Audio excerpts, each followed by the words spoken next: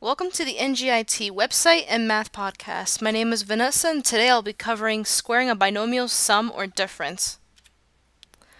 So another trick, so to speak, to multiply binomials without using the FOIL method is before we had used doing the product of the sum and difference when the signs alternated, but then there's another trick you can use when the binomials have the same two expressions and when the sign is exactly the same and you're just squaring it. So what I mean is, if we were to have the expression a plus b and the whole quantity squared, there's no reason to have to go through the entire FOIL method, but just simply remember that when you're squaring it, it equals the first term squared plus 2 times the product of each term, or so 2 times a times b, plus the second term squared. So following this formula, and again with all other formulas in polynomials, the more times you do it, the more like second nature this is going to become. So don't think of it as something else you have to memorize, but just think of it as another shortcut. And this is with a binomial sum.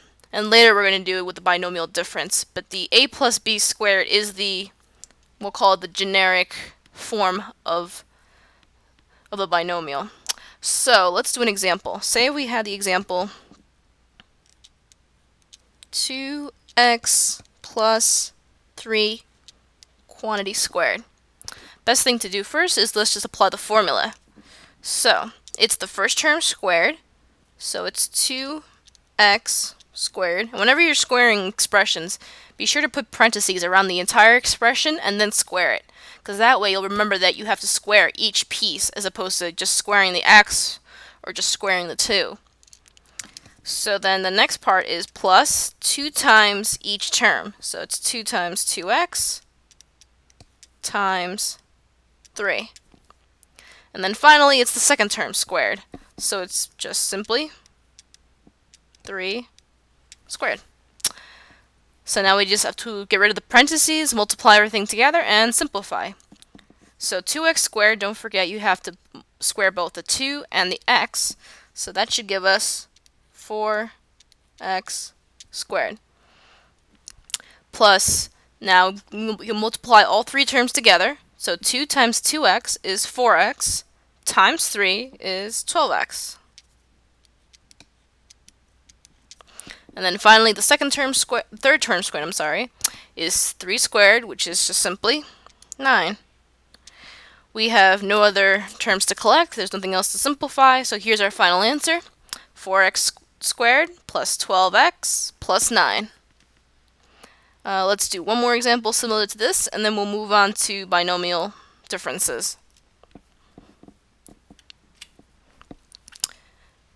So say we had this. What if we had 3x plus 2 whole quantity squared? Let's apply the formula. And this is a good way to remember it to run in your head. It's the first term squared, so it's, let me just erase that, 3x squared, now don't forget 3x needs to be in parentheses, plus 2 times each term. So it's 2 times 3x times 2. And then the second term squared, which is just the 2 squared.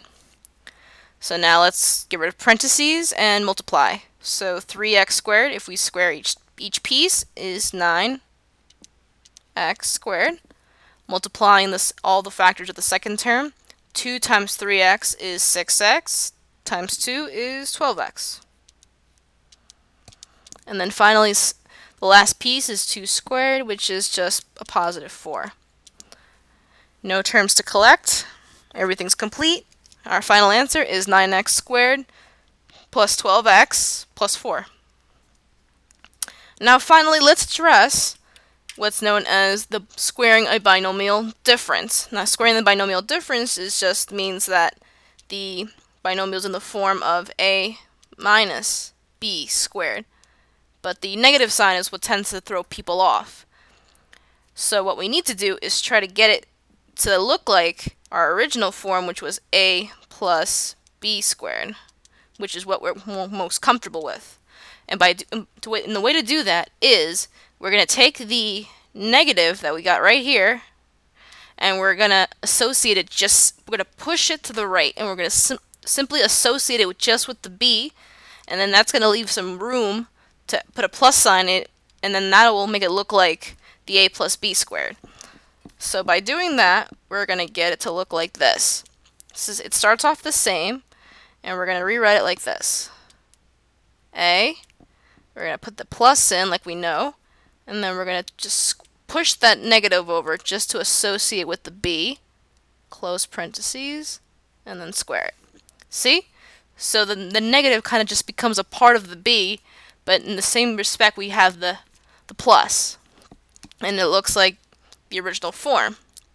Now, if we were to expand that, what would the whole equation look like? Well, then that's going to look like this. So I'm going to just put an arrow here so you know what I'm talking about. So if we were to expand that out, it's going to look like this.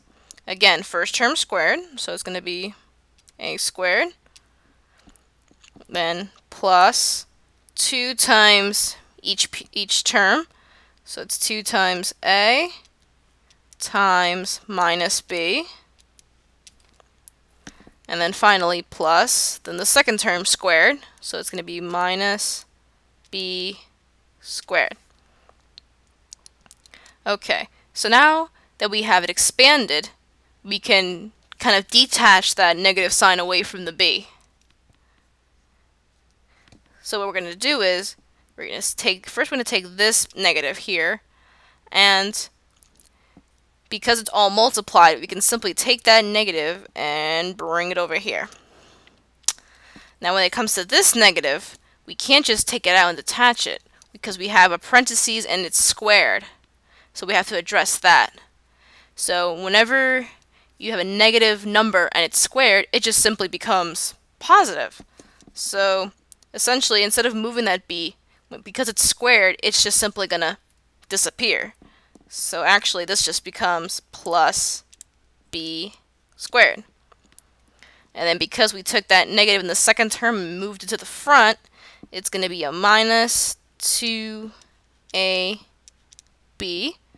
And then that first term stays the same, a squared. So then that's what the equation essentially comes out to be. As you can notice, the only difference between this one and the original one was that the second term, or the middle term, is a minus 2ab as opposed to a positive 2ab. Other than that, it's the only difference. So we're going to do one example like that, and then you should be in good shape. So if we had the example, let me think of a good example here. Okay, say if we had 2x minus 5 squared. Okay, if it helps, rewrite it so that you force there to be a plus sign in there, and we're going to push that negative just to associate with the 5. So write a bigger parentheses, and then we're going to have 2x plus, and then it's going to, inside the parentheses is going to be a minus 5, close parentheses, and then squared. Okay, so if that helps you to kind of see it a little bit better, then feel free to do it that way. So now we're just going to apply the simple expanded formula. So it's going to be first term squared, so it's 2x squared plus 2 times each of the terms, so it's 2 times 2x times a minus 5, right? Because the second term is minus 5. And then finally the second term squared, which is a minus 5 squared. Okay? So now Instead of moving that negative around, we'll just take it a piece at a time and we'll get rid of the parentheses and square and multiply, and you'll see it's a lot easier actually. So the 2x squared, if we square each piece, is just simply 4x squared, correct? Alright, so the second term, we have 2 times 2x, which is 4x. 4x times the negative 5 is minus 20x. And then finally, we have plus and then the negative 5 squared. And of course, whenever you take a negative number, square it, because the negative is in the parentheses, that's very important. Because the negative is in the parentheses, that negative has to also be squared. If it was outside, it'd be a completely different story. So that's why parentheses, when you're doing any kind of expansion, are crucial to not making a mistake. So a negative 5 squared would just be simply a positive 25. Okay, so we have no other terms to collect, and here's our final answer. 4x squared minus 20x plus 25. So I want to thank you for visiting the NJIT website. If you need any further assistance, please stop by the CAPE or the Center for Academic and Professional Enrichment over in Krupfried Hall, room 200. Good luck in your studies.